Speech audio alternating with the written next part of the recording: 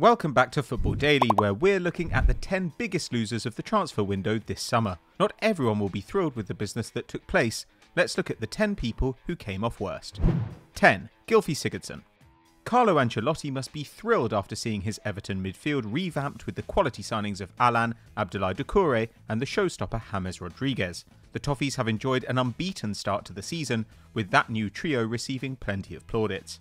However, their arrival has made it difficult to see how any of their previous midfielders, bar Andre Gomes, can wrestle their way back into the starting 11. In particular, Gylfi Sigurdsson, the Icelandic captain, who's paying the price for a dismal 2019-20. The former Swansea man, who once commanded a price tag close to £45 million, experienced an alarming slump in form that saw him deliver just 5 goal involvements all season. Both his key passes and shots per game numbers plummeted, while his expected goals and assists per 90 rate hit a career low of 0.14. So far, despite 4 appearances, he's only played a third of the available minutes in the league, with just 1 assist to his name. Now 31, Sigurdsson has been an ever-present in the English top flight since 2011. However, while the Hammers show shines bright, the Icelander will have to get used to life on the sidelines.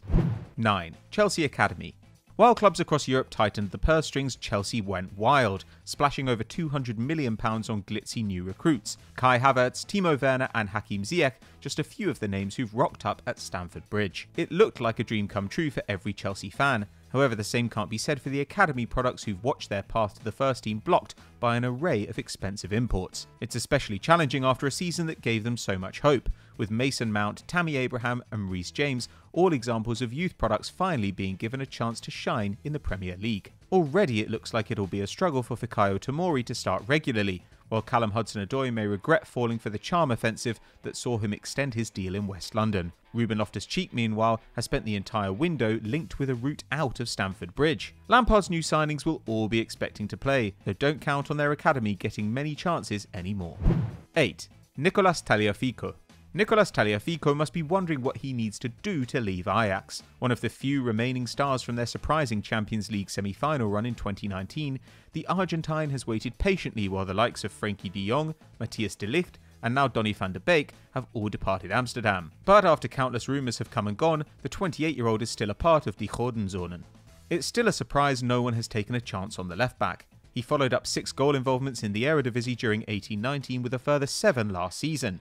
In the Champions League, he averaged a massive 10.2 defensive actions per game, while managing 2 dribbles and key passes per 90, showing himself to be one of the most versatile fullbacks in the competition. It must have been hard then to see 19-year-old Serginho Dest get snapped up by Barcelona, and still no offers arrive, with his reported £35 million valuation putting off suitors. Of course, he may yet get his move one day, but turning 29 soon, he won't have many years to show his ability at the top of the game.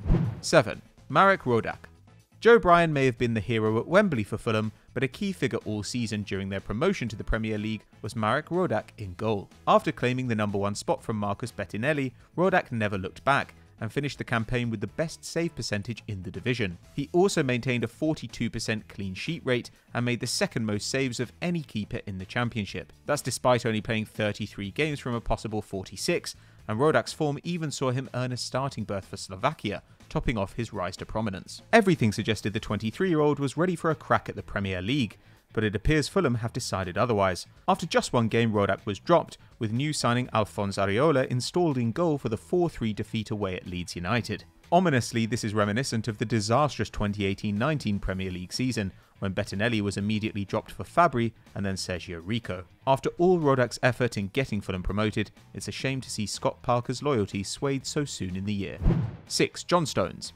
If John Stones needed more clarification that Pep Guardiola doesn't rate him, the Spaniard splashing over £100 million on 2 new centre-backs must surely be it. First, Nathan Ake arrived from relegated Bournemouth before the much-fancied Ruben Dias finally left Benfica in a £65 million move. Stones was struggling to beat Nicolas Otamendi to a spot on the right side of defence, so with Dias arriving there, Stones will have his work cut out trying to start ahead of the young Portuguese sensation.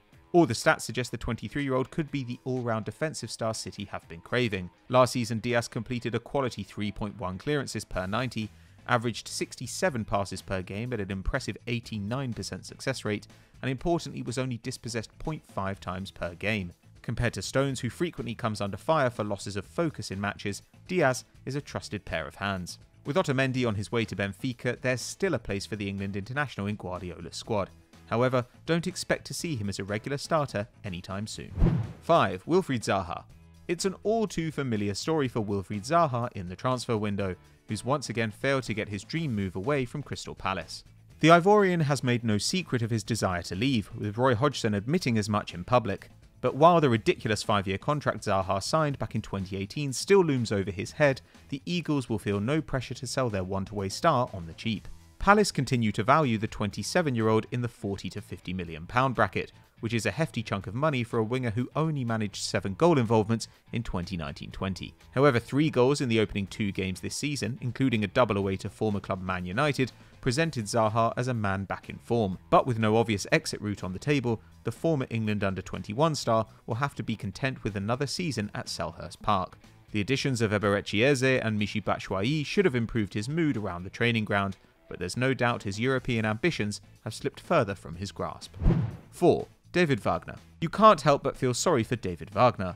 The former Huddersfield Town boss looked back to his best in charge of Schalke, having guided them to 4th in the Bundesliga by mid-January 2020, close on the heels of leaders RB Leipzig. But then disaster struck. Die Königsblauen failed to win any of their final 16 games, losing on 9 occasions, and went crashing down the division. The club's board agreed to support Wagner, though did him absolutely no favours in the transfer market. As part of cost-cutting measures, Schalke were reduced to loan and free signings, bringing in a 36-year-old Vera Ibisevic and Eintracht Frankfurt pair Gonzalo Paciencia and Frederick Ronoff. Meanwhile, Bayern pinched their keeper Alexander Nubel, while Weston McKennie headed to Juventus. Armed with essentially the same squad that had been demoralised just a few months ago, it was always going to be tough to start afresh. Sure enough, Schalke have been miserable so far, destroyed 8-0 by Bayern Munich before slumping to a 3-1 defeat at home to Werder Bremen. That proved the final straw for Wagner, who was given his marching orders. If the 48-year-old stood any chance of rejuvenating his Gelsenkirchen project, a big summer of activity was vital. That never arrived, and he's ultimately paid the price. 3. Max Aarons. It's not every day Barcelona come calling, especially when you ply your trade in the Championship.